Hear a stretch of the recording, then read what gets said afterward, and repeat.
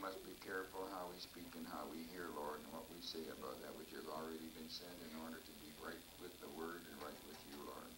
So help us this morning, Lord. We pray by the Holy Spirit you've given unto us. In Jesus' name we pray. A service without His will or apart from His will. And just in thinking of the title of this message, one might well ask, how can anyone do God a service? So how can anyone do God a service? Does God need anything done for him in the light of Romans, the 11th chapter, 34 to 36? For who hath known the mind of the Lord, who hath been his counselor? Or who hath first given to him, and it shall be recompensed unto him again? So it lets you know there, if you would do God a service, you would have to know what he wanted done, and then you would have to realize that you can only do with what he gives you, or the service wouldn't be of any value, because he says, or who hath first given to him? When did we ever give God anything? God always gave us everything. And so therefore this comes back to, can you really do God a service? So let's go to 1 Corinthians, the 4th chapter, and just follow that same thought through in verse 7. Who maketh thee to differ from another? And what hast thou that thou didst not receive? Now if thou didst receive it, why dost thou glory as if thou hadst not received it? So we're looking at the title here in a very strong light. Is it possible that anybody can do God a service? Well, it is quite evident then that the subject is not so concerned about conceiving and performing some service directed at God personally, but rather acting in all things always in accord with God's desire from us, considering especially how he would have us do what he desires. So we just can't think in terms of doing something special for God, although I don't obviate that thought perfectly. But you see, the thrust then of the message would not be somebody really doing something for God as though God needed something done. He said, if I were hungry, he said, I would have told you. He said, I'm not only not hungry, but he said, what would you give me? The cattle upon 1,000 hills are mine. What could you do for me? So when you come to something really personal, you're not looking at it that way. You only could look at that obliquely. You could never meet it head on. You'd have to think of it in terms of God, should he want something done, it would be a matter of what God should want acted upon would have to be perfectly in the Scripture, and particularly as pertaining to his kingdom and our part in it, whether it be direct worship of God, and you can do that, or serving him in our relationship to him and the members of his kingdom, or even non-members of his kingdom, and that must always be done according to certain precepts which we'll talk about. So what we're seeing here then is anybody rendering a service unto God, so-called service unto God, it would have to be something in relationship to God's kingdom or non-kingdom, the people in it, and what could be done, if anything, that would be pleasing to God and glorifying him and thinking of the welfare of others. Even the Scripture says, how can you say you love God and hate your brother? Because you see your brother, and if you hate him, how can you love something you don't see? Although the Scripture says, not having seen him, we do love him. God puts that love in his heart.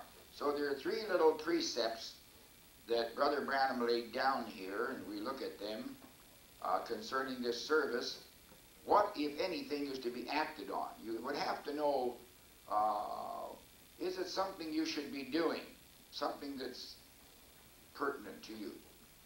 Secondly, are you authorized to do it, or who is authorized to do it? First of all, there has to be something made clear. and a person authorized. And then the third one, when is it supposed to be done? Now, of course, that would obviate such things as well, giving to the poor and helping the indigent. But you notice that even that in Scripture is limited. Because the Bible said if a man doesn't work, he's not going to eat. And you just don't take care of moochers. Now, you might help them a couple of times over the hump, but they better get cracking. You know the Didache, they claim written about the first 2 centuries. This is tough on preachers. But do you know that Didache said if a man comes to your church or a gathering and he expects welfare more than 3 days, you brand him as a phony. I'm sorry, that's how it goes. And it says he's supposed to be content with just enough to get him to the next place. Even Jesus said don't take scrip and this and that. So you're looking at something here in this message Brother Branham is preaching that is beyond just normal situations and that which we could perhaps gather by ourselves. It would take something very pointed to give us the understanding of this message. To bring this clearly to our attention, Brother Branham first used the illustration of David trying to bring the ark home. Now you notice that this was an intervention for the glory of God, for the sake of the people, in order to bring God and the people together, because it was the only way it could be done. Now to you and me that sounds very far out, because we're used to this freedom which we have in Christ by the Holy Spirit, this universal freedom. But you're going back to an unchanging God whose ways don't change in spite of the fact that the geography and the people have changed. So you're going to have to stick to a precept here. And you can't just say this is something that is different from us. You're wrong. It is 100% directed to you. You follow? Okay. David trying to bring the ark home. Then he referred to Micaiah the prophet refusing to act without direct permission from God, even when it could be said that according to the very commandment and promise of God, it should be done. So as we continue this message, reading it and talking about it, I want you to realize that Brother Branham is once more, in a veiled manner, not interposing, but literally showing the truth. Call it interposition if you want. Doesn't matter to me what you call it.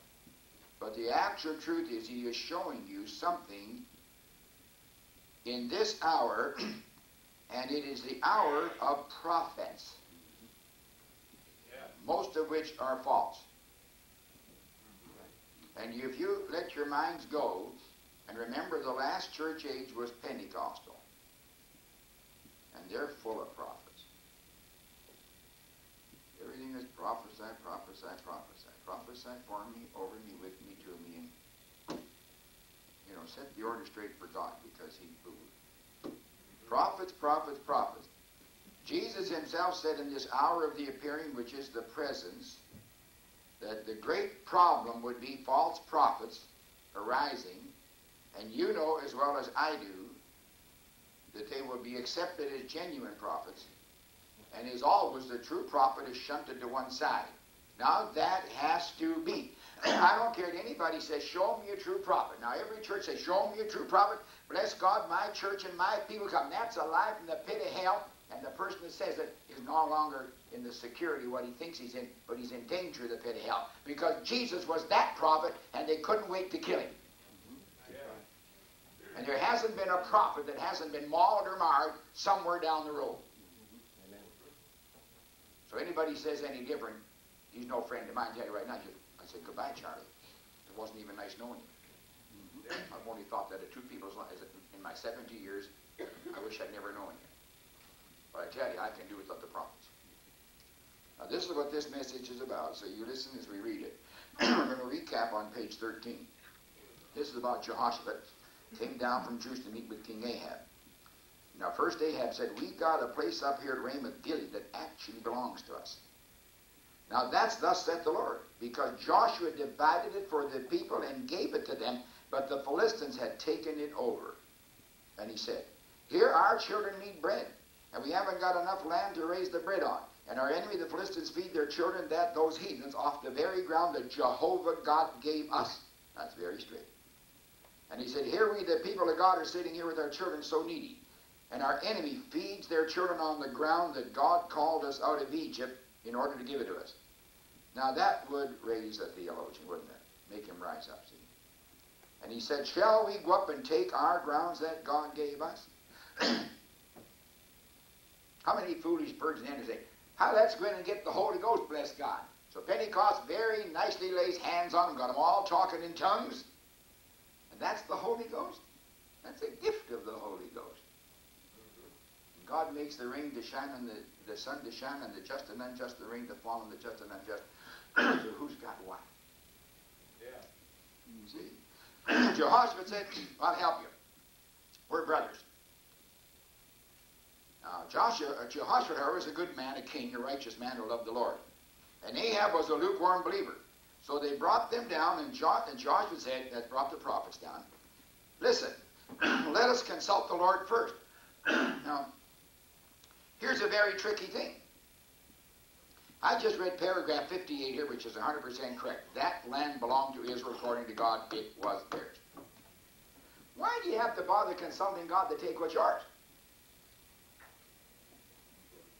You see, anybody thinks that's the way it goes, but you go back on your own spirits if you're truly born again. Did you consult with God just because he said, unto us a child is given, unto us a child is born, unto us a son is given? And he became the propitiation for our sins. You say, well, hallelujah, I'll take that. And you know, millions are doing that, and they've got what they call proof text salvation and don't get anything from God, or never get past justification if they get that, because it's just joining a church. Now, let me ask you a question. Did you consult with God concerning what God promised in his book said? Now, most of us didn't, but we did know that we came to God and asked that he do something for us. Now, you've got to really consult with God. There's no way you cannot consult with him and get anything, but we're dealing with a bigger thing than just this. We're dealing with the church itself in the crisis of a present time. Now, you think, well, hey, why do we need to consult? Just take God's word. Now, Joshua said, we ought to find out about this. See, if David would have done what Joshua did, but he didn't. So Joshua said, shouldn't we do this, consult the prophets? And quickly an Israelite, Ahab, said, certainly I've got 400 Hebrews like we are, Hebrew prophets for an organization. I'll consult them, they are prophets. You say, that stumbles me, Brother Branham. A prophet? Yeah. There was one at the time of Jeremiah who said they'd only be down there 2 years, and Jeremiah said 70. This man put a yoke around his neck, and the prophet broke it. That's Hananiah. He said, thus Israel's going to break the yoke of the bondage of the Philistines. You know what happened to him? He got killed. All right, now, you got the word, stay with it. Now, prophets here are men who are merely foretelling events, and we'll see where anybody can do that. And you can go completely wrong on it. A prophet is more than a foreteller. He is a forth-teller, telling forth the word of God. What is given to be written in the chronicles of the word as part of the Holy Scripture, the canon here.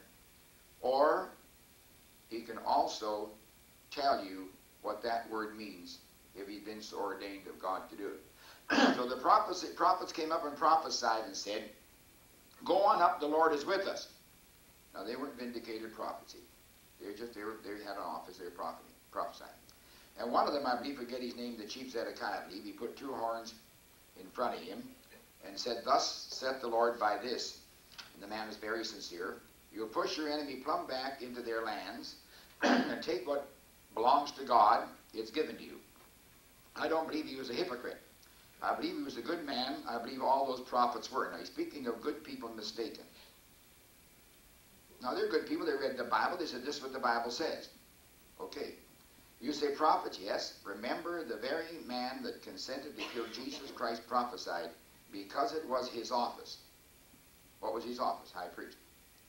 He was high priest that year, and being that he had that office and held that office, the Spirit of God came to him. That didn't mean he was saved or anything about it. And he prophesied because it was his office that did it. Now you notice, it said it was his office that did it. Now that's different language than what you and I are used to hearing. The man was controlled by an office, whether he knew it or not. The Bible says so. He prophesied not knowing his words were really right on that one occasion. But his words all the rest of the time were wrong. He couldn't line up the scripture to the prophecy. But he could line with that one because Jesus must be betrayed and destroyed. All right, let's just take a look again at 1 Corinthians, the 14th chapter, where Paul is speaking about himself and prophets. And he said, if any man think himself to be a prophet or spiritual, that's full of the Holy Ghost, let him acknowledge that the things that I write unto you are the commandments of the Lord. Now, how could they acknowledge that except they had some way of knowing? Paul was thoroughly vindicated before them. And furthermore, there'd be a witness in everybody's heart that this was the true revelation, based upon a vindicated prophet of Deuteronomy chapter 18. Now, and these prophets, being prophets of office, prophesied. And the Spirit of God came on them, men with gifts of the Spirit. So they had gifts of the Spirit. Okay, let's just think of those people. You realize, though, to begin, Bob, that Paul never called himself a prophet. He called himself an apostle. But an apostle can't do what he did. Apostle can only disseminate, be a front man, a missionary, a man that goes out to disseminate. He's a sower. In a very highly complicated, powerful office. Where did he get the word? He admits that God gave it to him face to face, just like Moses. So unqualifiedly, he would be one of the great prophets of all history. Moses, then Paul. In our day, we saw William Branham, pillar of fire with him. He'd fall in the same category. Okay, let's keep a little reading more then. I realize, and we'll talk about this, I realize I'm talking to 99% Pentecostals. Many times a man, God will deal with him. Give them gifts. And the people will squeeze in on those people. If they're not perfectly called and sent of God, he'll cause that man or woman to say something that isn't his will because the people constrain them to do it.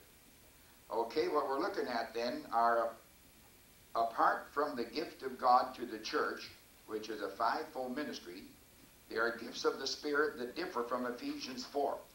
So let's go to Ephesians 4 and look at this. Now this is going to deal with a true fivefold ministry. And true is true. Amen. Now let's understand that.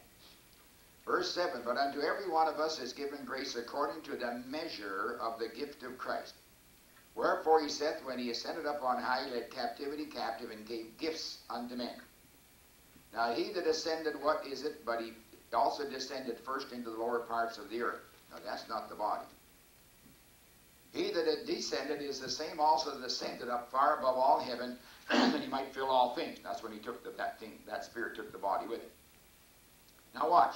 And he gave some apostles, prophets, evangelists, pastors, teachers. A fivefold ministry. Now that's the gifts that he gave to the church. In order to bring what? The perfecting of the saints. For the work of the ministry. For the edifying of the body of Christ. Till we all come in unity of faith. And of the knowledge of the Son of God. Unto a perfect man. Unto the measure of the stature of the fullness of Christ. That's a complete body. Completely with every member in. Every member child trained. Every member ready to go off in a rapture. And those that preceded us to come up in a resurrection. We henceforth be no more children, tossed to and fro, and carried about with every wind of doctrine. Now that was already happening in the Ephesian church age. Paul admitted it was happening in the Corinthian church. He said, I've got my suspicions and I believe I'm right. That you are no longer a virgin of the word and unto Christ, but you've already been deceived. In other words, you are a philanderer concerning the word of Almighty God. Not carried about with every wind of doctrine, by the sleight of men, and cunning craftiness whereby they lie in wait to deceive, but speaking the truth in love. Let's go to 2 Corinthians. Just hold your finger there and get back to 2 Corinthians, the fourth chapter. Therefore, seeing we have this ministry, as we have received mercy, we faint not, which is to bring the glory of God to the people. To see the literal glory of God in the face of Jesus Christ, which is Acts 3. Yeah. But notice, but have ye renounced the hidden things of dishonesty, not walking in craftiness, not handling the word of God deceitfully, but by manifestation of the truth, commending ourselves to every man's conscience in the sight of God. He's telling you that he's absolutely vindicated, and he has not given anybody anything but the perfect revealed word of Almighty God. Yeah. So therefore, this is unique here. But holding the truth in love may grow up unto him in all things, which is the head, even Christ, from whom the whole body fitly joined together and compacted, by that which every joint supplieth, according to the effectual working in the measure of every part, maketh increase of the body unto the edifying of itself in love. Now that's a true fivefold ministry. That's what they can do. That's what they're supposed to do, and that's what they do. Now you may look around and say, well, I just don't think I'm seeing that done. Well, you're smarter than God. Why don't you go home and eat a big feast and drop dead? You're going to get killed anyway. Right. Yeah. You ain't got a prayer, because you got your own idea. You've got to put your trust somewhere, and the trust must be in a vindicated one. Amen. Now Paul was vindicated, and the church started that way. The church got off a track. But remember, the oil and the wine was never lost to the church. They always had what life was there in the church. Now look, you can have a full-grown, full-developed life, but it comes with a little tiny cell. Hardly see with the microscope. And it's the same life that's in the vast body. So when they had the vast element of truth in Paul's day, it didn't matter if that light went down and down, as long as they had some light, because that's all you need. You could take a sperm bank right now, and you could take and freeze the sperm, and that sperm may last for 1,000 years for all I know. Bring it out under the right conditions, the light never departed from it. You can take grain that was found in the Pharaoh's pyramids and the granaries back there that are in rock in Egypt.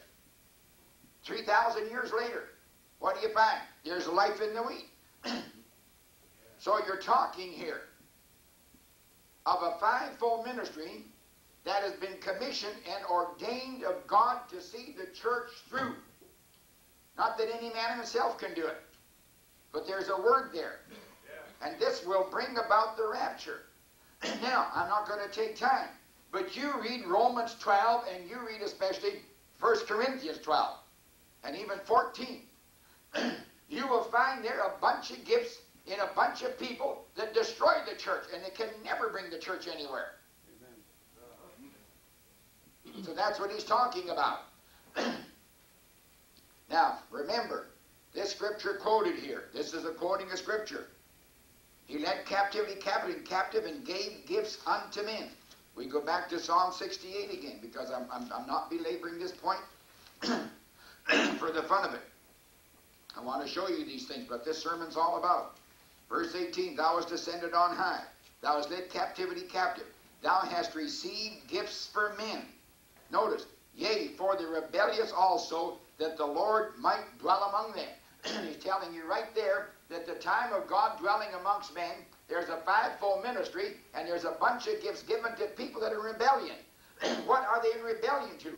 In rebellion to the Lord. How are they in rebellion to the Lord? There's only one way they can be in rebellion, and that's against His will. And what is His will? It's the revealed Word of God. Amen. So there you see the whole thing lined up. That's what Brother Branham was talking about here.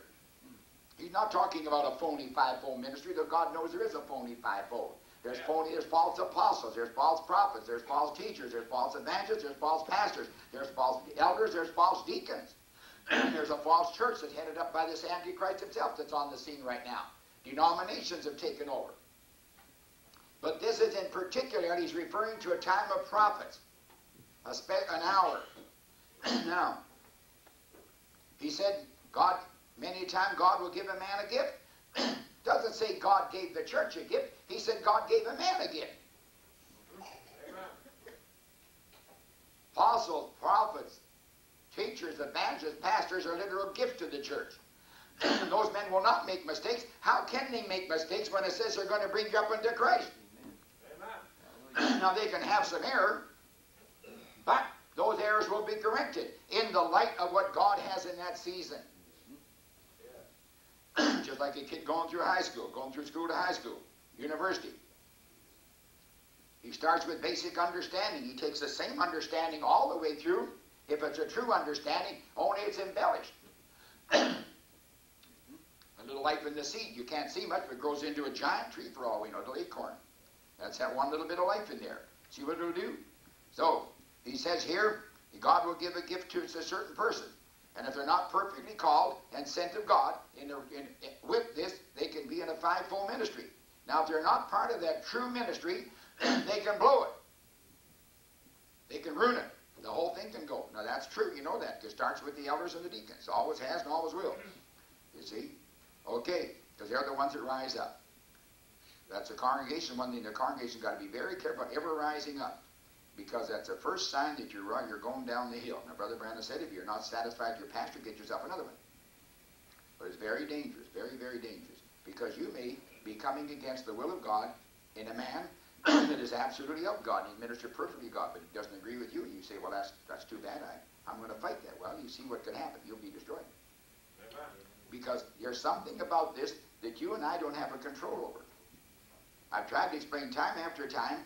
Your Brother Branham tried time after time, and all you do is get in trouble with yourself, with God and the people. They don't respect you 1 ounce more for trying to explain things.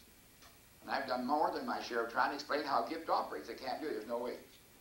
There's just no way. There's no end or high heaven you can tell anybody how it is. You just know something. Well, how does an artist explain how he can wield a piece of chalk or a crayon or a pen or a paintbrush? Now, you may learn to have a tiny bit of skill with it, but you'll never do what the artist does. You can't do it. There's no way. So when you're looking at this, you've got to divide the two and understand how it is. As Brother Branham said, God has set gifts in the church. That's gifts of the Holy Ghost, and there's many, many of them to be complementary to what is given by a fivefold ministry. And if the church understood that, it would have been fine. But in Brother Branham's own church, what did they do? He couldn't make them sit down and shut up. He had to jump up every time and destroy every single service he had. Time of the altar call, the most important. They jumped up and screamed and ruined an altar call. Yeah. And finally, he set a woman down, and everybody got mad. Not everybody, but most of them got mad. My wife saw she'd be helpful in a meeting in New York one time where a black girl got over-enthused, and God knows what spirit she had, but she literally threw herself over people sitting in benches, chairs. Land of the house. And the lawyer said, now you better quiet down. People got mad at her for quieting her down. People got mad at me because I let people out of meetings, but wouldn't stop talking and gibbering and jabbering. People got mad at me. Brother Brandon congratulated me and thanked me. So did God. I was really doing God a service. Right in His will, too. Well, you say, well, that's not the will of God. See, talking to Pentecostals. You can't talk to Pentecostals because they will not, you can't apply anything to their heads. It's all feeling. Now, if that isn't sex, you tell me what it is. Now, I'm hitting it right hard here because that's what it's all about. If people apply their head, they put their feelings where it belongs, which is the marriage ceremony and the marriage. Not run around with a bunch of prostitutes. That shows the church is condemned in a prostitute church. Look, there isn't a type, there's not one thing, brother, sister, comes to our attention in the heavens, this earth, politics, you in the church, you name it, but types this land, this hour perfectly. You tell me I'm wrong. You don't talk, but I do. So I don't think I like the way you talk. That's fine with me. Nobody has to like the way. I don't care 2 cents. When this pulpit, I get out of the pulpit, then I might repent. No, I won't. Be right back doing the same thing. If you said, if they're not perfectly called and sent to God, he'll cause that man or woman to say something that isn't his will, because the people push on them, pull on them. Now listen, these people he's talking about are nice people. They're good people. They're not in the bar room. They're not down in the gambling joint. They're not smoking hashish or anything else like that. They're trying to be fine citizens. They're trying to do something in the kingdom. Some little thing's been given them. And I'll tell you, pride could have crept in, I don't know, as well as just trying to help people. And when you try to help people and you're not called to, then that to me is a type of pride too. And intruding where they don't belong, then you try to help the people and do things. Well, we got so bad down in our church, Pentecostal church in Florida, we had a woman running around, and she said she was really ordained to God. She knew she had a calling to help preachers. Oh, female Holy Ghost. God have pity. Bad enough for man, but a woman running around. Poor thing, a million miles out of the Word, didn't you know? Tried to tell him, well, Brother Vail, the trouble is, the people fuss over the Word. We just need Jesus. Drop the Word. I said, that's where you're wrong, sister. You drop the Word, you drop Jesus. Yeah. Where did the church go wrong? Went off the Word. See? At the end time, the church is wretched, miserable, blind, naked, and says we're rich, increased in goods, and don't lack a thing. How far off beat is the church in this hour? You say, well, that's for another age. That's coming up. I'm afraid you're wrong. It's for this age. People push on. I had to catch your little pastor on it here. Out in the woods one morning, 3 o'clock in the morning. Go tell Brother Neville. I came to you, didn't I, Brother Neville? Everybody said, Brother Neville, prophesy over me. Tell me this or that. You'd have him saying things that wouldn't come to pass. Why? Because he talked out of his heart when you push him. See? Sure. The secret is, they that wait to find out what the Lord wants to do, then they're the ones that have the right to talk. Now, dealing with individuals like this is not all there is to being a prophet. You better have a whole lot more than that, see? Okay, so these men looked upon, here's where we start reading now. So this is the new material. So these men looked upon it in the natural sense. It belongs to us. Now, the natural sense of reading said, yes, it belongs to us. But you see, they didn't find the Word and will of God. Now, what happened? They didn't read the whole Bible. They just took a part of it. Had they read the rest of the Word, they would have found out that God said, you betray me in your idolatries. And Ahab was a confirmed idolater and married to one. Literally, he had hybridized the Hebrew religion and brought it to a very low ebb by allowing all kinds of sacrifices. They even instituted a worship apart from Jerusalem so that people wouldn't go up there 3 times a year and come back to truth. They organized. He didn't read where it says, now listen, you get into idolatry, I'll desert you and the land will go back. No, they didn't bother reading that. They didn't bother reading where it says, you, like Solomon's reached his hand toward heaven, and he prayed way before this fella, and he said, now Lord, if we depart from your word, bring us back to your word. Let us help us to repent and come back so the blessing of God's upon us. No, they didn't take that part of it. And neither does Pentecost take anything but what they want. And the churches today, see. No, they wouldn't do that. No way, shape, and form. Then Micaiah came down. He had a vision. He's one of the good old boys. Didn't like him, though. And he examined first. You notice he said, wait, give me tonight. Let me find out, and tomorrow maybe I can answer you. He wasn't right quick with thus said the Lord, like in agreeing with the other prophets. He said, only speak what God said. In other words, too many people glibly quote the Bible. You don't, listen, never expect the prophet to glibly quote the Bible. Yeah. He doesn't even have to quote the Bible. The word of the Lord comes to the prophet, and what he says will be the Bible. Amen. Like I told his brother there in Canada, he said, trouble with you, Brother Ratscovy, is that you told Brother Brown's little, like this here in the book form. He said, you take this and make it equal this. Oh, he said, not sure I do. What'd you expect? What are you supposed to do? You believe in a prophet? Well, come on, that's the whole thing. Amen. That's what Brother Brown says. You believe in prophets? What are you talking about? How's it supposed to do here? He didn't just say, well, hey, that is the word, all right. Let's go ahead and act on it. No. Now, Micaiah was not against the need of the hour. Now, let's understand that. He accepted the evident fact with all the other fundamentalists. He accepted it. It belonged to God, gave it to Israel. And the Philistines had it. We didn't draw any conclusions by saying we'll just go take it back. You know, a doctor looks at you and he's got all these, you've got all these symptoms. What's the first thing he does?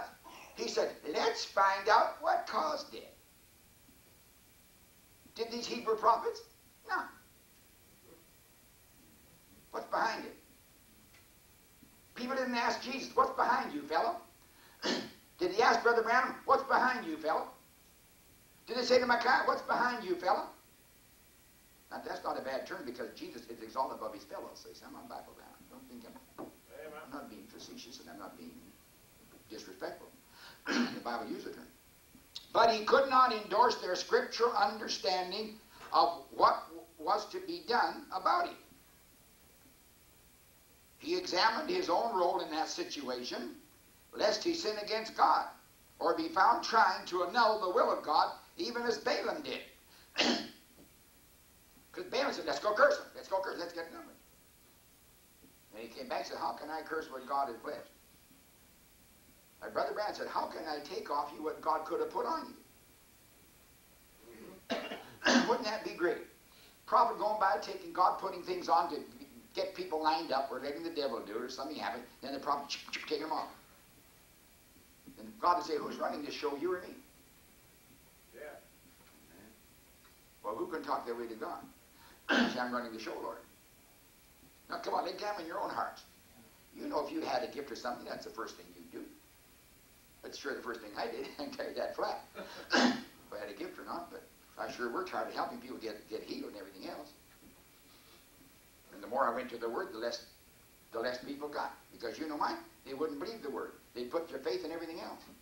You know, you can put your faith in a lot of things, and you can get results from God. And the Bible said you get leanness of soul. You talk about lean people. See, God doesn't want that. And the next day we find out God told him what would happen. It was absolutely contrary to the others. To the whole school it was contrary. And even one of them walked up and smacked him in the face. Good old Cain. You could tell just where he came from. Right. Good old Cain. Say, let's bless God. We're worshiping too. Don't think we haven't prophesied. And look, we've got the Word. How come you come against this Word here? It's the very Word you say you're a prophet of God. You think people like Brother Brandy when he downed women preachers? Oh my, listen, we can find women deaconesses and everything else about it. Just look hard and oh, you can find it all there. No problem at all. Flaming evangelists, oh yeah. Apostles, yeah, yeah. Prophetess, oh yeah, you can find them all there. You can find anything you're looking for. Be my guest. Yeah. How are they looking for this? I guess if this were going, we look at something vindicated. Yeah. But see, he waited. And then when he did that, having waited, got a vision. He compared his prophecy, his vision with the written word, and it was right with the word. Sure it was right with the word. How was it right with the word?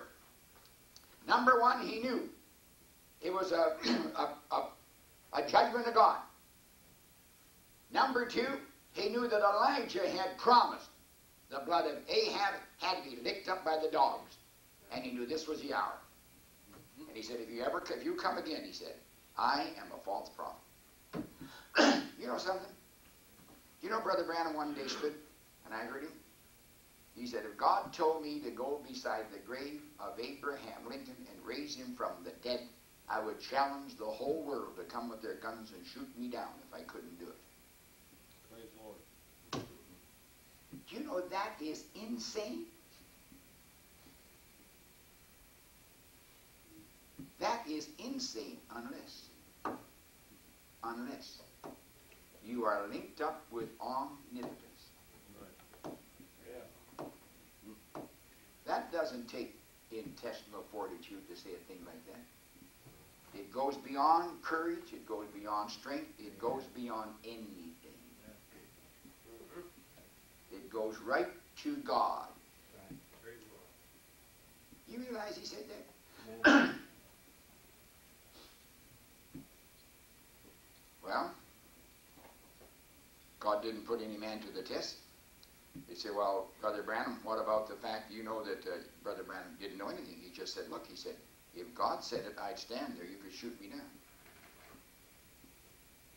Now, what if he got an hallucination? He'd have stood there and they could have shot him down. He didn't get any command to do it, but he put himself where he could get a commandment. Okay. When somebody says he's got a revelation to baptize people in the name of Father, Son, and Holy Ghost, that's contrary to the Word. None of the rest of them ever did it. When they say, oh, we're going to stand this, that, and the other, and so forth, that's contrary to the Word. When they say they don't believe in serpent seed, that's contrary to the Word. All these other things, that's contrary to the Word. Now, will you notice he's defending his doctrine, and he is proving to the people like Elijah did. It must be with the Word and at the season. Now, if David would have only done that, 1, the ark was coming. 2, but not at that time. 3, there was no place for it. Now, this is a simple illustration that you know how things work. How it didn't work. How it's supposed to work. See? All right, let's read. Notice now. When they went down to get the ark, all the dignitaries said, that's the thing to do, David. Glory to God. We need a revival. And that is real Pentecost today, and Baptist and Presbyterian. David, you're our king. Captain so-and-so, and Major so-and-so, and General so-and-so will be at your meeting. Why? They say that's just the thing to do, David. You got the whole country with you. That's what's the matter today. I don't want the country. I want God if there's nobody else stands. Now watch. Ecumenism of believers in state and religion will become one if there is a common cause that is strong enough or urgent enough. You know, people can even get together over the United Fund to help people that are indigent. Everybody gets together. They've already got the groundwork set up. Protestants and Catholics all alike have things worked out, and the government's got it set up the same way, turning things over to the church more and more. And if there's a real common urgent cause, you can surely get people together. Now that's human nature. And you've got it right here. Well-meaning people will mistake what's going on in the land today, which is ecumenism, which is going to bring us right to destruction, because God is going to judge that prostitute church. He said, I don't want the country, I want God if there's nobody else stands. Now, standing with his office as a true prophet is what he did. And he defied ecumenism. David had all the captains. He had cooperation in the military forces. Cooperation with all the denominations, all the theologians, everybody agreeing with him. So did Ahab, pardon me, others in Scripture. But he didn't have God because he was out of the will of God. Now remember, the cry came out. Who is on the Lord's side, not whose side is God on? That makes the beater. And I'm going to tell you whose side God's on. God's on the man's side, who's on his side. Amen. You listen to the word. Who is God? Now listen, if our premise is right in this church that we teach, and this teaching goes many, many places around the world. If our premise is right, in standing with William Branham, we're standing against the world, as it was in the days of Noah, as it was in the days of Lot. And people can say what they want. It has got to be a minority. For how can the whole world come to God in a vast revival at the same time the Antichrist takes them there? I'd like to see people in heaven and hell at the same time. You know what they're really doing? They're making God and the devil the same person. Because the devil has told them this big thing. And God has said small thing. And they're taking it from one word that God wrote. So they got God and the devil the same person. Literally. Then it boils down to where their God is the devil. Yeah. Because they're listening to him. Certainly that's how it's going to go. He said, I hope we get this. So therefore there is a right division, there's a wrong division. Rome did this, and people are still doing it right today, all the big cooperation. Trying to get together as though the world can do something about it, and we're the speckled bird.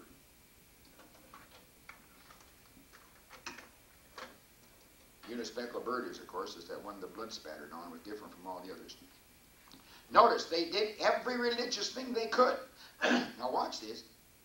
See, look, I've been through this many times as a minister, watched it from the outside, looking in, and thank God never was able to join that bunch. Because, you see, they didn't think that we should be able to win souls because we were little independent Pentecostals. They were big Baptist, Methodist, Presbyterian. Hot dog. We didn't have much and they had less than we did. They did everything religious thing they could. They probably put out advertisements and everything. Oh, they always have. Great revival. The ark is going to be brought back. We're going to have revival. We're going to do this. Never changed. Notice, David sent singers. He sent people with harps, with trumpets.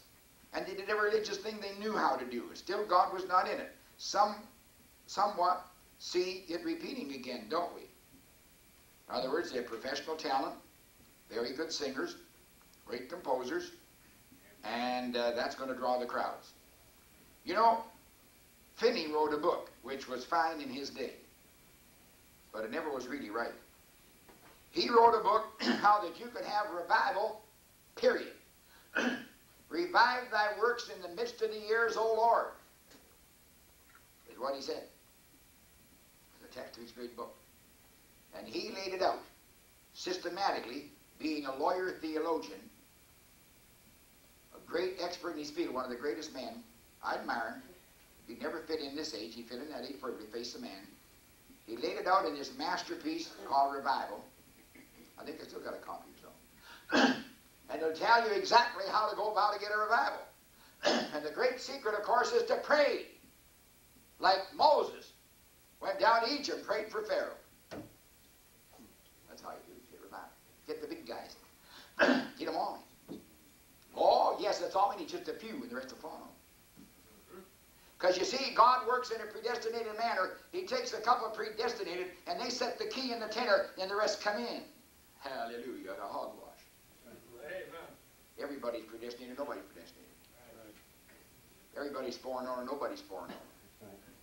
What these fellows don't realize that everybody's foreknown, elected, and predestinated to his exact position, which was before the foundation of the world. In the mind of Almighty God. And let me tell you furthermore, it was already in the life of God. And the church, therefore, is the genes of God. Yeah. And we're all part of him in that respect.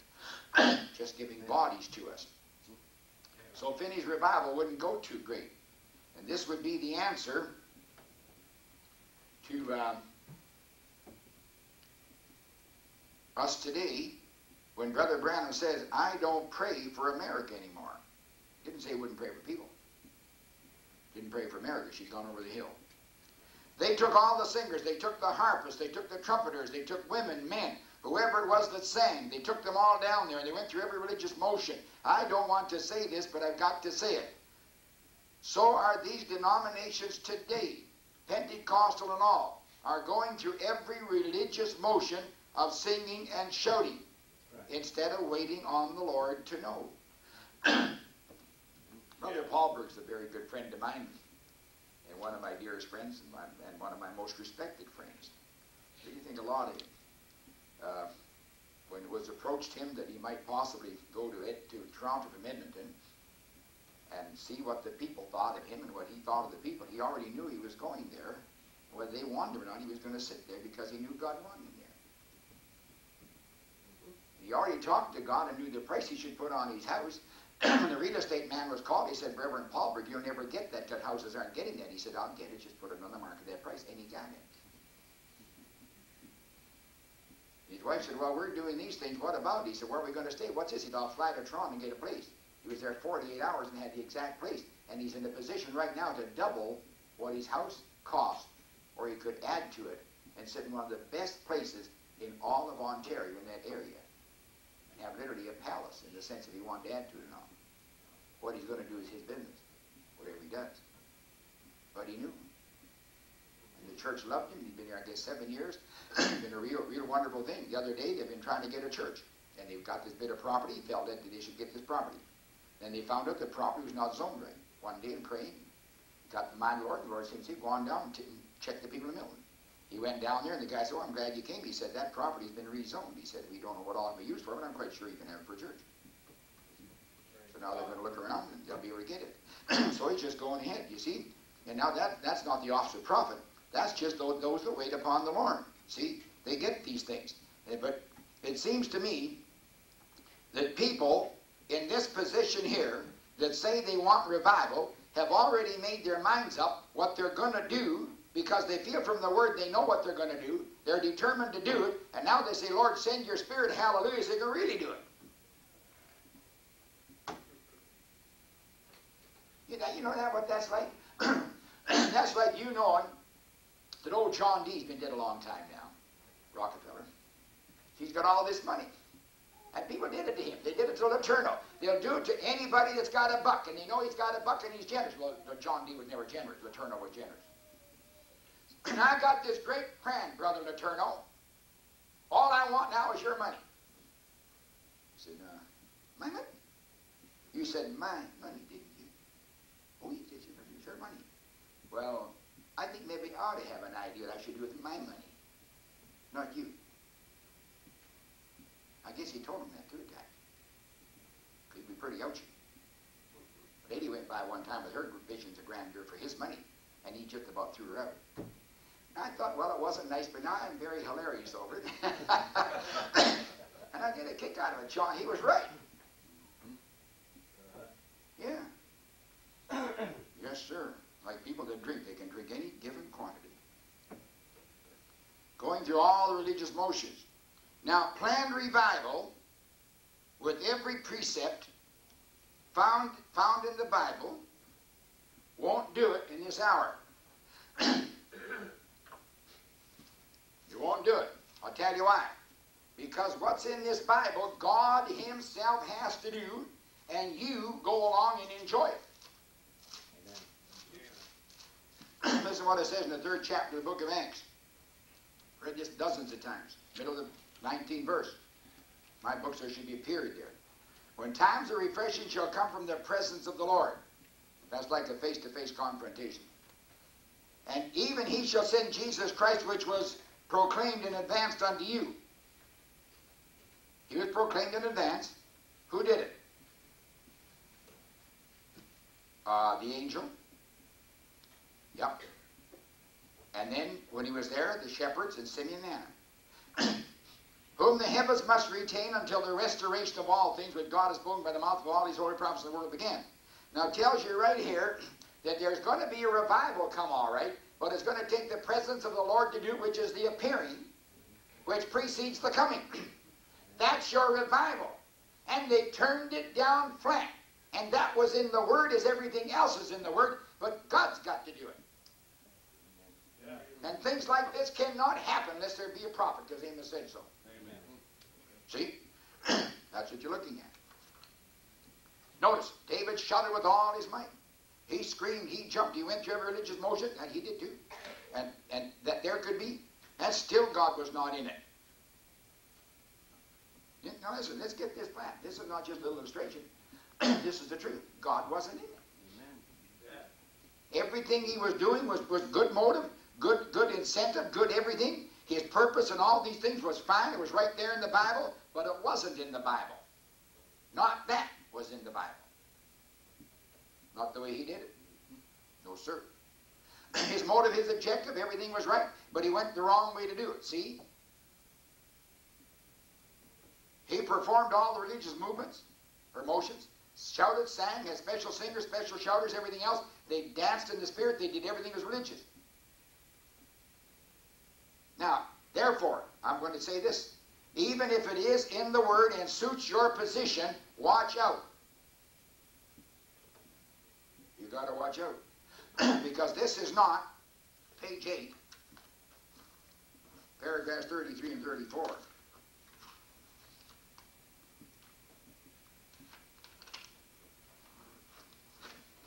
Where Brother Branham said here about Brother Blair quickly praying for his little boy because the child got hurt and he recovered. Or the little lady, wife of a minister, the doctors gave her up to die. She'd be paralyzed all her life with a burst of spine, but they prayed and God healed her. Now, you can always do something quick about those things. You never need to worry. Just jump right in and do your best to believe God. Because anybody could do that. I like what Spurgeon said. He said, it is my job to believe God for the impossible and leave the results up to Him. And I found that in any ministry, that's a very successful thing to do. In other words, you're not trying to lead the cart. You're just simply standing by the cart in case God should do something. It's something like our crusades of our time. They wanted to win the world to Christ. Now watch He bring out for this hour. There is no such thing as winning the world to Christ in this hour. Great landslide revivals, great things happening. If they could only realize that day has passed. She's doomed. But they're building crusades, organizations, and everything. But the result is just about like it was in David's time. It didn't work. That's why Billy Graham says the wells run dry. Your brother Branham beat him to that. What, 22 solid years, at least. Yeah. Amen. He used to have crisscrossed this nation. It's all saned out. Maybe one or two there. 50 came to the altar. How many got saved? No one has an idea. What they're doing is confusing this age with the Wesleyan age of the pollen, the scattering of the seed. But there's no life in it anymore. Look, when the Word of God is fulfilled, the life moves on. The light from Philadelphia moved into Laodicea. It died in Laodicea, and it went now to the sea. It's right back to the original form. We're back to Ephesus again. We're back to the perfect ministry of Christ on earth that started the whole thing. What started this whole thing? The ministry of Christ, not His preaching, His ministry. He began to do and to teach. He explained what He did and why He did it. Now you're right back to it. The ministry. See, prove the capstone, prove the headstone in spirit form, proving the authenticity of the revelation, the hour in which we live. You're right back. You're past those ages. Nothing will work but this. Nothing outside this message will come to life. People can say what they want. I know we're not trying to be hard on anybody. Look, Noah couldn't help building an ark. What are we supposed to do? Cut our throats and bleed with the rest of them? I suppose Noah said, now, Lord, just hold off, hold off, hold off. I will not build an ark, even if it means saving me and my family. I'll die with him. Well.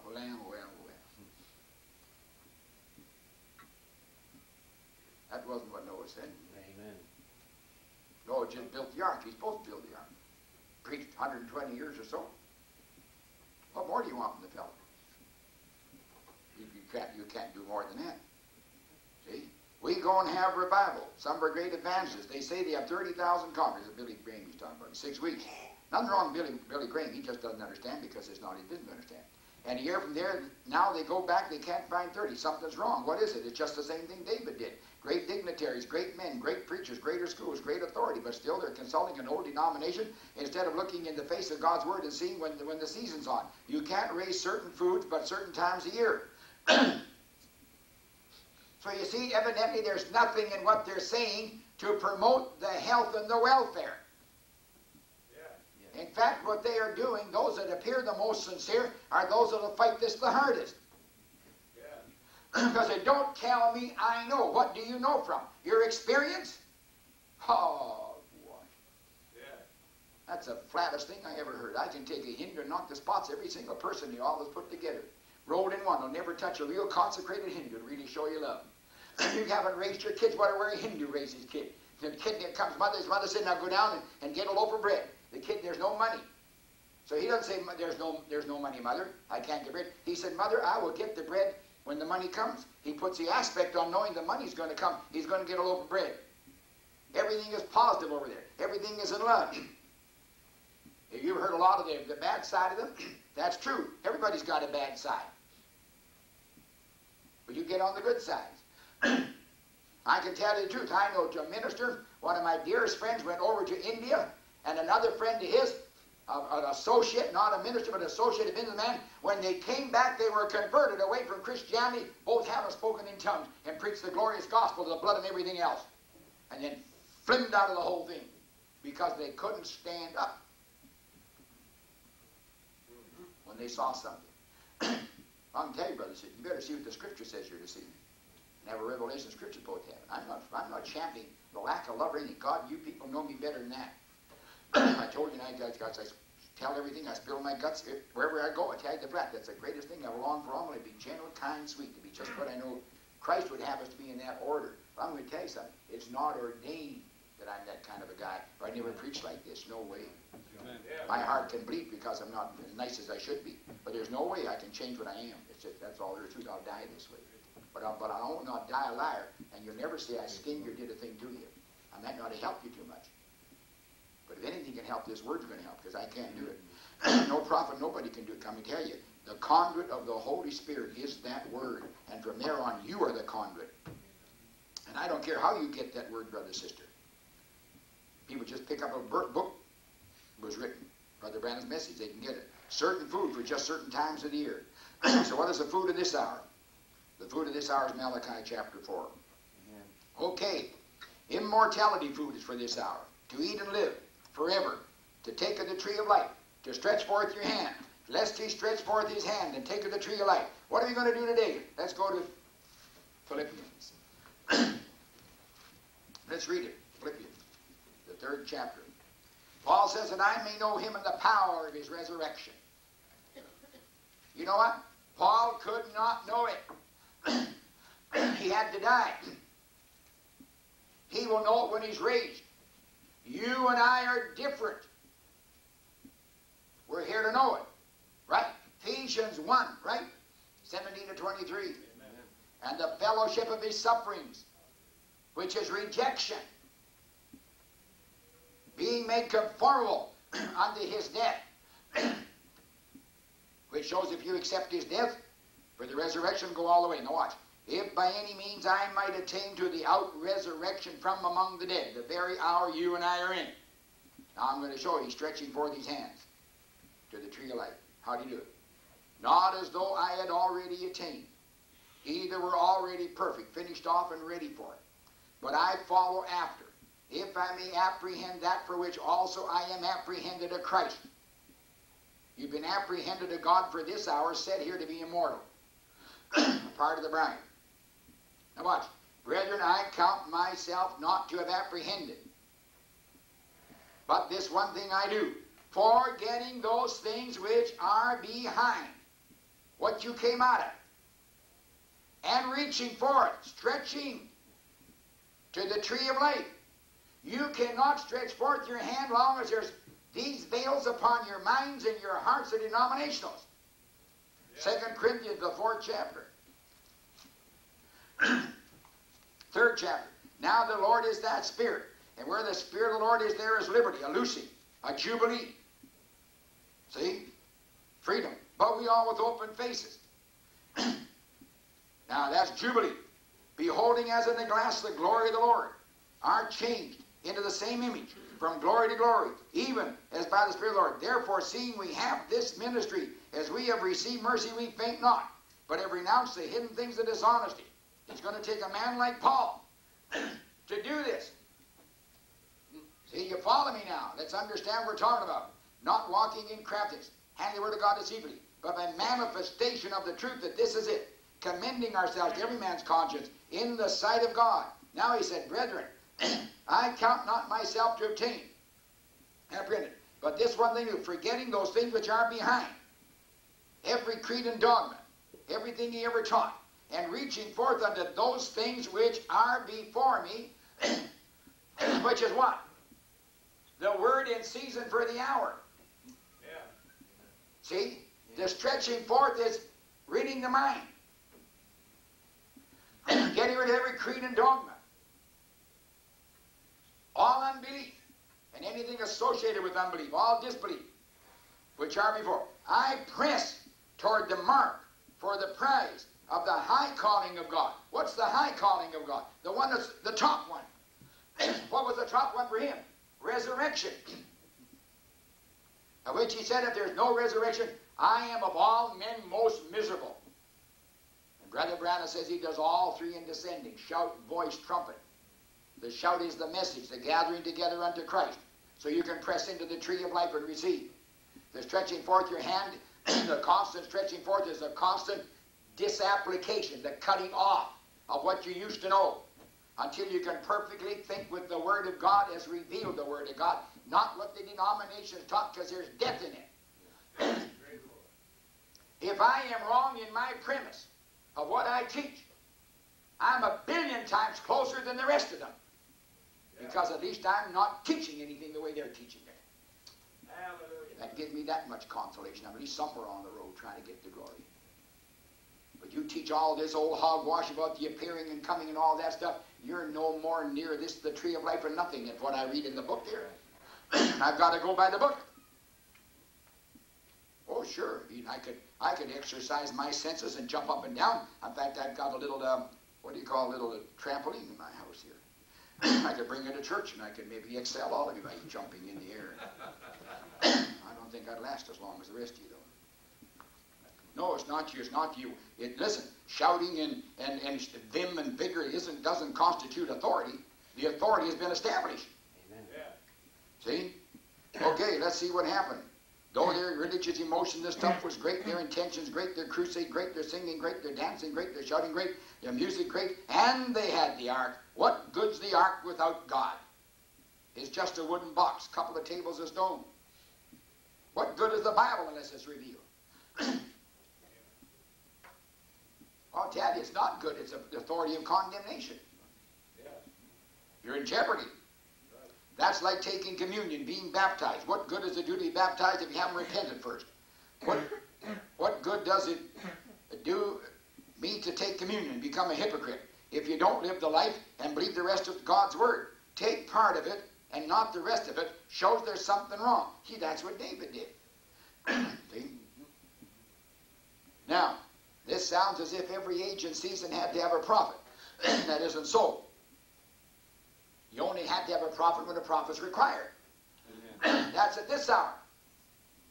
Because a prophet has to open the seals. Now, people don't want to even believe that. And they say they're fundamentalists. You say, what about those seals? What about those thunders? Oh, well, well. Well, I tell you one thing they're saying, if anybody's going to do it, our church is going to do it. Or they'll come to our church. Always it's the same old gimmick. You know something? I never expect anything to come to me. I was on the receiving end. I didn't expect anything to come. But God helped me to know when I saw it. Same with you. Amen. Let us now see what happens when God in His age at His time is not considered just people's ideas. When God's age and His time. Okay. Many people have said to me, talking about herself, why don't you want to hold a meeting here? Well, we call for you. Sign this or that or the other. Wait, you might want it, but what does God say about it? Many people have called me and said, I've had an invitation. I've been interviewed, personal interviews and things, and I waited even a whole year for that. Wait.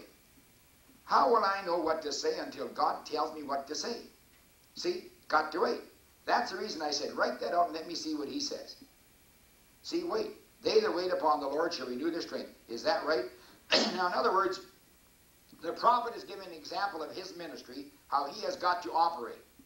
And that is not how you and I operated, except in the trickle-down economy of God. We must wait on ourselves to receive leading. But this man is talking of receiving a leading which concerns vitally the kingdom of God and the subjects therein. And at that time also, those who have not yet found their identity are part of the kingdom, and they might come in. So this is very responsible. A very great thing that a person should do. Like Brother Branham said, look, he said, I can go any place and preach. And he said, I've done that. And he said, because I preach, God blesses to a degree. But he said, oh, he said, if I go and I know I'm to go, then let the devil do what he wants. Right. There's nothing can stop that. Yeah. And I tell you, I know nothing about those things like I ought to know any more than you do. And I know this one thing, when I know that I hear from God, it works every single time. There's no time it doesn't work. It always comes to pass exactly as He said. You see, now listen. There's room for the trickle-down ministry in every single one of us, because every one of us has a ministry, whether we believe it or not. Now, I tell you, when you get in trouble, a lot of people in the churches, they get all mixed up in ministries. They still will not believe Romans, the 12th chapter. Now, we're taking our time, as we always do, and we'll get through in 40 lessons instead of 10 lessons like you ought to get through. But we just can't help ourselves. I can't help myself, so you're stuck because you're here with me. Okay, listen to Paul. Romans, the 12th chapter. This is for the whole church. For I say to the grace given unto me, third verse, to every man that is among you, not to think of himself more highly than he ought to think, but to think soberly according as God has dealt to every man the measure of faith. Now it tells you everybody has a measure of faith. Whether that faith is the identical measure, I don't know for sure, but I do know everybody does have to begin with an identical measure of faith. That gives us the power of revelation. So okay, this could be a measure to a ministry. 4. As we have many members in one body, and all members have not the same office. My hand is not the same as my foot, my eye is not the same as my ear. So we, being many, are one body in Christ, and every one member is one of another. We all work together. Having then gifts differing according to the grace that is given to us. Whether prophecy, let us prophesy according to the proportion of faith. So therefore, to prophesy will take a whole lot more faith than to speak in tongues. And to interpret the message in tongues takes a whole lot more faith than to speak in the tongue. So there's a difference in your faith geared, whether it's a big faith or little faith used greatly, because Jesus said, though I have the faith of a grain of mustard seed, I can move a mountain. And Paul said, I've got all faith, I can move a mountain. So big faith and little faith is really the same thing in action. But there is a difference. We see it here. Okay. Or ministry in waiting ministry. He that teacheth on teaching. He that exhorteth on exhortation. He that giveth. Now that's an absolute ministry with simplicity. But don't stand around waiting for somebody to give you things. Who in our church has a gift of ministry? How's a man that could tend that gift? No, you don't do that. No, you don't hint. And you don't go to someone because you think you're drowning and get him to drown with you because he can't turn you down. That's right. I'll tell you something, be very sincere and very sober. You've got a real problem. Don't get anybody else involved. Now, if he wants to get involved, it may be all right, because he wants to help you. See, I told you 30 years ago, I tried to pull a gimmick, and I learned my lesson. You don't gimmick, period. One nice, easy lesson. How many preachers tell you that? Outside of me and Brother Branham? One or two. Jack Bell? Oh, yeah, I can name a few. Paul Burt? They'll tell you the honest truth. You're going to know it on Judgment Day. I'm beating you to it. So therefore, judgment won't come up. Amen. Praise God. My sins are sent on before me. But watch it.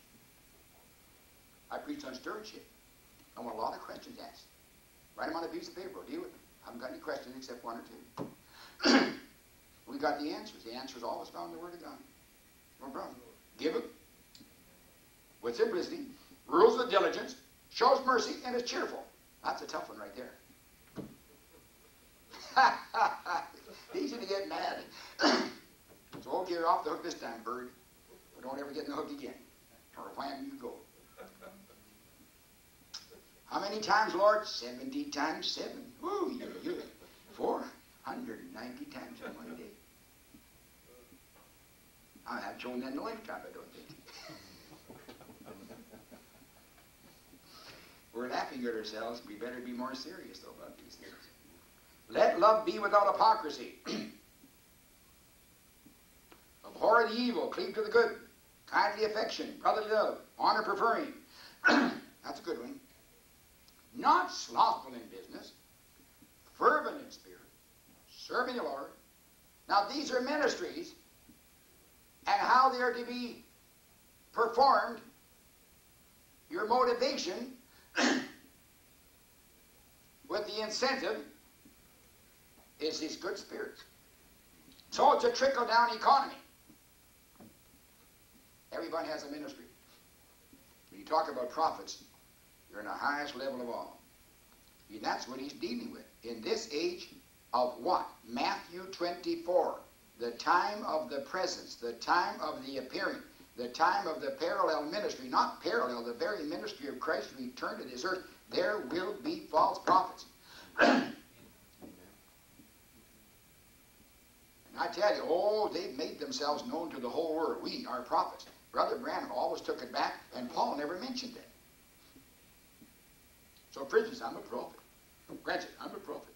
Listen, I'm a prophet. I've got news. Dale is not a prophet. In fact, he is profitless, and you can spell it 2 ways. Bankrupt financially, and never had a thing in the spirit when it comes to prophet. Sure, I prophesied. I believe I have the gift of prophecy. But it's not relevant. I don't use it. I don't even go in a room with you. If you people want to go in a room, you get a church with a room, I'll go in with you. I'm not afraid to go in. I don't know what's going to happen, but I'm not afraid. I'm a little diffident, but not afraid. Not really afraid. Diffident. Slightly afraid. In other words, I wouldn't be too much at home in the sense that, hey, I've been out of this thing for years. But I would go in there. I'm not supposed to even go in there. But I would go in. Sure. I don't know. My brother Van said he'd go in. He didn't have to go in. Nobody was in there. They all left. I'm not saying we're going to do that here, but, you know, we're putting the welcome mat out. If you like something, look. We can look into all these things. There's no problem. Now, notice they consulted only the priest of that day, the theologian denominations, and in doing that, consulting the priest and the congregation, some of you, they did it wrong. So, you see, this is the hour of consulting a prophet. Ha! Did Israel consult Jesus?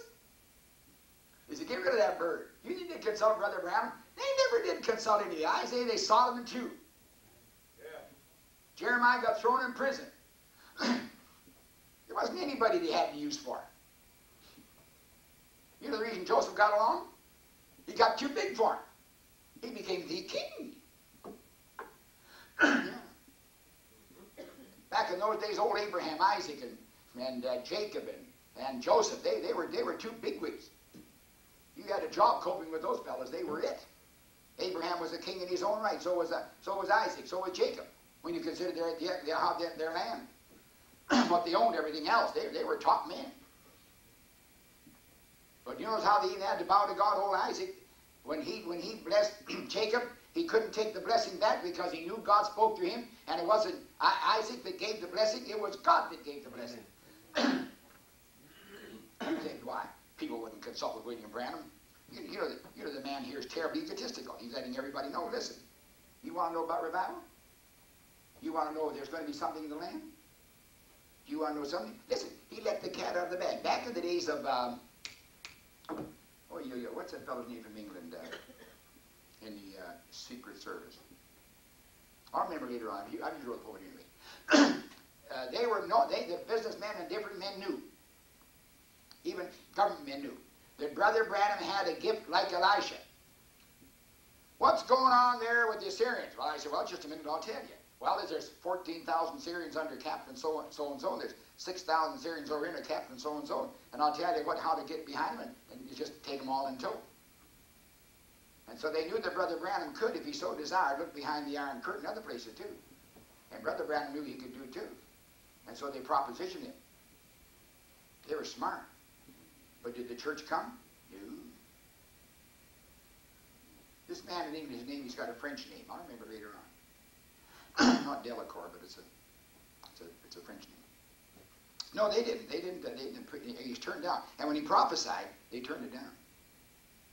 Come right against it. Notice, the ark was the word. Where we read that? No, he didn't. We know that's right, because the ark is Christ, and Christ is the word. See? The ark, or the word, was not in its first original ordained position. Oh, don't fail to get this, church. Everything was perfect. Everything looked good, like a great revival was coming. But because they failed to consult the right person about it. I was in Chattanooga with Brother Branham. Sorrell had just been in Lima. And he told the Lima people, got them all happy, how that he'd heard these footsteps, I think it was, and saw the light coming through under the door, into the room. And the angel Lord appeared and told him, a great revival is coming. And he was in Memphis, beg your pardon, Chattanooga, when we were there. And he got on the platform, prefacing Brother Branham. And he made the remark, how that this great thing was going to come. And Brother Branham, I tell you, you talk about fortitude. That little fella came on here, and he said, there's a wrong spirit in this room, a false spirit. You've just been told the great revival is coming. There's no revival coming. It's all over. Praise God. Praise the Lord. You talk about lead balloons. But listen, they no more received that than nothing. Oh, they just said, that's that curmudgeon, that crank. Who does he think he is? They must have said something like that, because they turned it down flat in the trail. Yeah. Nobody had any faith in him. And yet he stood in the discerning line that night and showed what nobody else could show. Amen. My heavens. Well, that man came just to me and he said, Brother Bill, he said, you and Brother Branham do wrong. He said, none of you are starving. He said, you haven't got any money. He said, what you do, he said, you tell the folk you're going to pray for everybody, but he said, look, that's the days when $5 was a good offering. It'd be $50 today, at least I wouldn't set it for less than 50 or 100. He said, why, to get a good offering? He said, you tell everybody you're going to pray for them all, but you'll pray for those that put in the $5 bill first. I said, thank you, brother, I'll tell the prophet. So we had a good laugh over that one. We still had our hamburgers while they had T-bone steaks. Ha, ha! I'd sooner have God's hamburgers than the devil's T-bone steaks. Sure. They failed to consult the prophet. Listen, did anybody consult Brother Branham concerning this over here in the 3rd chapter of Acts, the restoration? Did anybody come and say, Brother Branham, you're the one man, if anybody can tell, you tell us what this is? Did they? No, they didn't. They didn't give a rip. No. No. They didn't ask the man who knew all about it by virtue of the fact he was the man who could do it. They didn't care about restoration and rapture, which could only come by the prophet. That's Acts the 3rd chapter. Let's face it. They consulted the priests, consulted dignitaries, consulted theologians, consulted singers, got everybody in one accord, great organization, the military, all the force of the nation, everything in harmony for a great meeting, but they failed to consult God. Now they say, well, who needs God? We got the Bible. Well, it's not that they don't need God to be consulted. That's not a good way of putting it. We say, who needs to get through to God? God's got through to us. Had God got through to them? Well, if God had got through to them, how they would come there in idolatry? Right. Now don't miss this. They failed to get it because they hadn't consulted. And by doing that, watch, by going to the priest, the theologian, the military forces, not even considering their God-sent messenger of the hour, Nathan, they did it wrong. They went and picked up the ark and put it on a new cart. Put it on a new cart, or a new denomination is going to start up, and not upon the God-given, ordained way to pack it. It was supposed to be packed on the shoulders of the Levites, but you see, when you start wrong, you'll keep going wrong. What's Brother Branham preaching here? Church order. Letting you know this message will not denominate. Now, is this a picture of men outside the fivefold taken over, full gospel businessmen, fishers of men? Well, and let's put it this way too. The Levites were there. The wrong fivefold ministry took up where they should not have taken up. How are you going to get to the wedding supper according to Acts 3 and 1 Thessalonians 4:16, and who can prove it? You see? Or will we end in the Great Tribulation? You've got to have somebody in this hour to get us there, because deceit is in the land, you see? Now, if a bullet is supposed to be directed at a target, you jerk the barrel 1/1000th off here to begin with. At 100 yards, you're 4 or 5 inches off. You start wrong. Oh, God, help us to know this thing has started wrong. This great crusade of the hour, and as they're so called. If the bullet is the word, and that requires a prophet, where will the bullet hit? William Branham was God's spearhead. All right, again. When times of refreshing shall come from the presence of the Lord, which is a great revival, the Holy Spirit having breathed. Now, what is that from the presence? It is, without a doubt, Matthew chapter 4 and Matthew chapter 12. Jesus began to do and to teach. The great end-time revival for an Exodus. And an end-time revival for Exodus is not a beginning revival for a Genesis. That's where people make their big mistake. That's why Brother Branham said, though you go back to Pentecost, you cannot go back to Pentecost. How can you go back to Alpha? You cannot become Alpha. Omega becomes Alpha. You see the same earmarks. You see, like I said, if a board is oak at both ends, it's oak in the middle.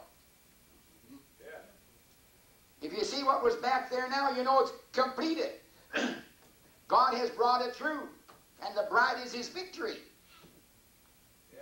In the face of everything, God's brought a bride through. You watch her come out of the ground one of these days, and you watch who's going to be glorified. People think this is just some kind of a dream. And we're like on the road to Emmaus, but it's not a dream, brother. This is reality. And if we're not bride, I say, Brother Branham, there's a bride out there somewhere that believes right, and she's going to be in it. And may we not get in her way. Let's have enough brains to do that. Enough something, brother. Brother Branham was God's spearhead. Why? The Bible says so. Elijah must first come. End-time evangelism. What is it? Closing off. It's here. Get ready to meet the Lord. Come out to meet him. Come out to meet him. Behold the bridegroom. Behold the bridegroom. Meet your husband. Know who he is. Well, which one of the three is the husband? Father, Son, or Holy Ghost? Father, Son, Holy Ghost, one God. Three manifestations. Three dispensations. Now, he said God is not consulted about it. That's today. Priests, religious men are consulted. Organizations consulted. Well, when you have such and such, I believe we could get everybody together on those grounds. Don't get everybody together. Just get God's word about it. One person, one word, one person. Because God deals with one, right? Then we find that when they do that, what happens? They continue right to the end. They continue to go right on with their same old religious program, which is out of the Word of God and the will of God. That thing died years ago. Those old dried up things of years ago. That's the life that's passed out of the Word. Remember, the Bible said heaven and earth shall pass away, but not one word till it be fulfilled. And when the Word is fulfilled, it's passed away, and then it becomes what? Example. Example. It had dried up in the days of the Lord Jesus. They didn't know it. I think our time's run out. Okay, we'll get to the place now where we just have to take a recap next week, next Sunday. No, I won't be here next. I won't be preaching this Sunday, Brother Brian. When we come back to this, we'll have a recap to bring you up to date, and we'll go on from here. So the Lord bless you. I said, as usual, it's a great pleasure to be with you. And as usual, I didn't get my 10 pages done. I got 2 pages done. I got, what, 2 leaves and 4 pages done? I'm sorry about that, but I can't help it. Just, what can I do? I got to just take my time. And the Lord bless you. Let's rise, shall we, just now? And again, see you a little later on in the week. In the meantime, have a good Christmas. Have a nice time with the children. Teach them what you can about the things of the Lord for His name's sake, for their good. And may you all prosper in Christ. Our Heavenly Father, as we go now, we ask you to be with the people, Lord, each and every one that is here or represents a home, and all those that are not here, the beloved, which are part of this assembly, which we believe to be a part of Christ. Lord, knowing we welcome everybody and don't put anybody out, but we do stand with your word as we believe it was delivered under vindication in this hour. And so let the people's faith stand not in themselves any longer at any point, no way, shape, and form, but in a vindicated word. This is it. God has spoken, and this is that of that hour. So, Father, we commend ourselves to that message more thoroughly than ever, believing most considerately and conclusively, having considered and arrived at the conclusion that this word in us is the conduit of the Holy Spirit to bring the life of the word of this hour, which is immortality. And by your grace, Lord, we stretch forth our hands and take of the tree of life to live forever. Because we know there's some here unto whom it is predestined. Lord, knowing your servant here could go off the scene, which is perfectly fine and good, if it's been the pleasure of our Lord to do so. But there will be those who are here who will not have to moulder in the ground or come up, although that's marvelous just even to think about what a tremendous, tremendous thing that is. But there'll be others standing here with a tremendous, marvelous opportunity and experience. One day, the reaching will have been successfully concluded. And the dead will be standing here, and that quick sweep that Brother Branham said will go over them, and they'll just not a wrinkle, no more blood in those veins, no, nothing that's mortal any longer, but immortal, likened unto our blessed Savior himself, to whom will be caught up to meet at the wedding supper. We cannot praise you enough for this, Lord.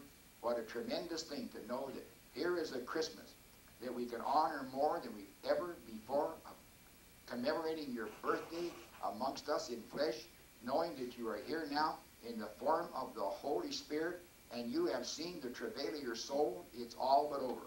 You are seeing the triumph of the blood and the Spirit. We are your victory, ready to be caught away to the eternities. We cannot praise enough.